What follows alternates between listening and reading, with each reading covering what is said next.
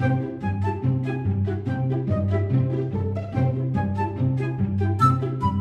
rabbits, it's Trixie, and today I want to find out how much soul the German language has. By that I mean that I will present very beautiful and unique German terms to you that contain the word soul, Seele.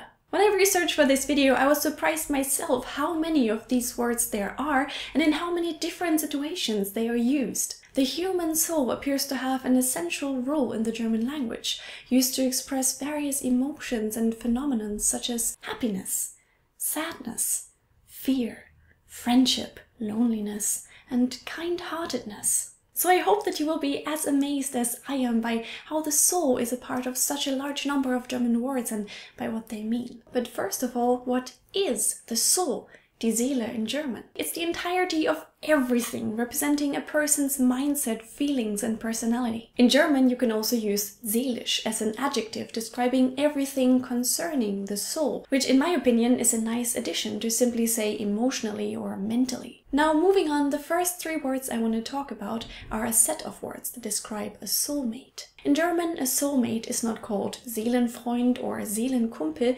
He or she is called Seelenverwandter, Seelenverwandte, literally meaning soul relative. And I like this a lot more since a soulmate is not just a buddy. It feels like you're the same blood, two bodies sharing the same soul. So I feel like the German term nails it pretty perfectly, and the English term is a bit of an understatement. You know, a mate is someone that you play with after school, that you go to the movies to or have a drink with after work. A relative, on the other hand, is someone that belongs to you, that is somewhat part of you. That's how close you are. But that's not even all. There's also an adjective, Seelenverwandt, soul-related. And if you want to describe the whole phenomenon, you can call it die Seelenverwandtschaft, the soul relation, the soul kinship. So not only is soul relatives a much more beautiful term than soulmate, there are also three words to describe the whole thing. Like, this is such a magnificent bond that people can feel. We need a noun for it, we need a title to call this person, and an adjective to make sure that people can express this amazing feeling in many different ways. German is harsh, edgy, and aggressive. Sure. Next up, another adjective that I truly love. It's called Mutterseelenallein, and it means all alone. The literal translation would be mother soul alone or mother soul lonely. And again, this word has such a bittersweet message. There's a story that this word tells you. The love of a mother knows no boundaries. Even a serial killer has a mother that cannot stop loving him, even though she knows what he did and she despises it. A mother's soul is with her child, no matter where it is and no matter what this child does. So in a place where not even your mother's soul is present anymore, you're truly lonely. You're truly lost. Another word, or more or less job title, that contains Seele is der Seelenarzt or der Seelendoktor, the soul doctor. I don't think I have to explain who that is. And even though this word is not that commonly used and many people would maybe use it with a negative connotation, I think it's a bit nicer than saying the psychotherapist or der Psychotherapeut. I've never really liked that term. Psychotherapist sounds like a therapist for, well, psychos. I may need help, but I don't want to be called a psycho. And secondly, there is this thing about therapists looking a lot like the rapist, so I'm pretty happy that German offers an alternative. We're not quite done talking about psychotherapists yet.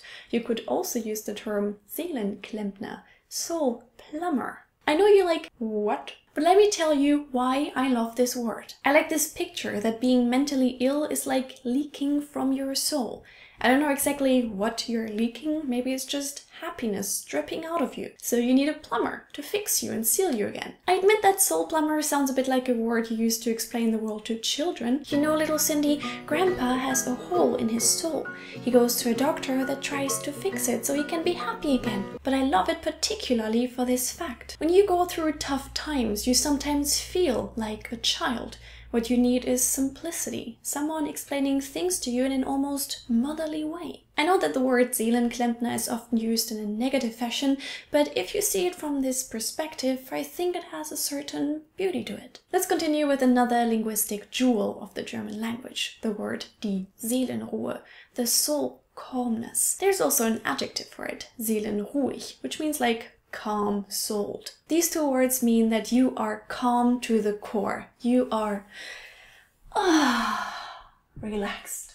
There may be people or problems trying to disturb your inner peace, but it's like you have a protective shield all around you and nothing can do you harm. You are a Jack Johnson song. Something similar to this is the word Seelenfrieden, soul peace. It's the kind of peace that you feel when you're very old. You know your time has come, but you're not sad or you're not frightened of death because you know that you did everything that you wanted to do. Your beloved ones are taken care of, they're fine. You achieved most of your life goals, lots of beautiful memories in your head. You made mistakes, yes, but you stopped regretting them since they led you to where you are. And you simply feel that it's okay to go.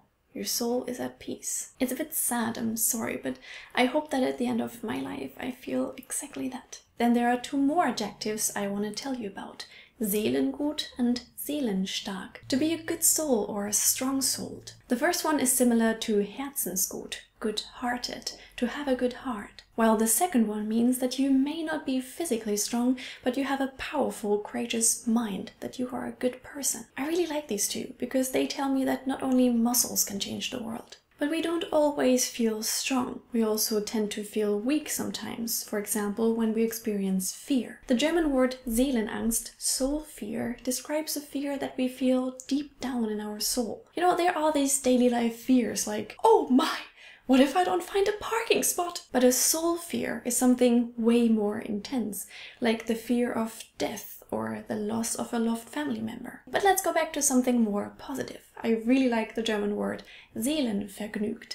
It means happy-souled, to be with a happy, cheerful soul. This means that you are thoroughly happy. You're in such a good mood from head to toe that your soul shares it. Your whole life is in balance and something inside of you cannot stop singing and giggling. Now comes another set of 3 words that describe things that help you through rough times. Der Seelentröster, the soul comforter, is a person that is good at comforting people, a good listener. It can also describe an alcoholic drink though. I guess depends on what kind of person you are. The one that seeks help or the one that gets drunk. Der Seelenwärmer, the soul warmer, is a pullover or jacket that's just so cozy and warm that you feel protected, both physically and mentally. And last but not least, die Seelennahrung, the soul food, which doesn't only describe something to eat. It can basically be anything that makes you feel better. Maybe a book, chocolate, a poem, a song. Just imagine you were going through dark times and you had to neglect your own feelings for a while. So your soul has grown thin and is all weakly. What it needs is soul food and energy. So you take time for yourself and do things that make you as a person happy. The last word I want to present to you today is die Menschenseele, a human's soul. It's a term for another person, mostly used in a negative way when you're lonely and there is no one around. Ich war ganz allein. Keine Menschenseele weit und breit. Again, the absence of another soul is used to emphasize the desperate feeling of pure loneliness. I don't know about you, I hope you feel the same way, but I personally love this kind of video. It makes me recognize that there is so much poetic depth in the German language, so many secrets to reveal and treasures to be found. Can you think of more German words containing soul, die Seele? And if you speak another language, how much soul does that language have compared to German? I really hope that you enjoyed today's video. If so, please leave a thumbs up because that would make me really happy. Seelenvergnügt to be precise. If you want to watch another video of Don't Trust the Rabbit, you can find one right here. You can also follow me on Twitter, Instagram or Facebook, or even support the channel on Patreon, which would mean so much to me. Now I wish you all a very beautiful day. Be seelenstark, you all are my Seelenklempner, and I hope that we see each other in my next video. Bye!